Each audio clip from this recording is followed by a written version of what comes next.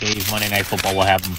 Yeah, fair question. Obviously the Chargers came out. It was their night to shine. Shout out to Lock City Bets. They reached out to us last minute telling to take them. We didn't. We stayed on the Colts, so we suffered majorly on that, Tim.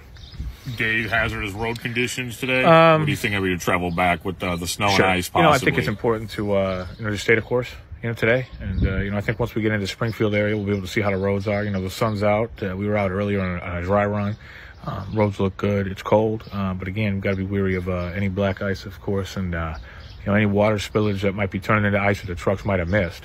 So, we're ready to go. And again, just excited.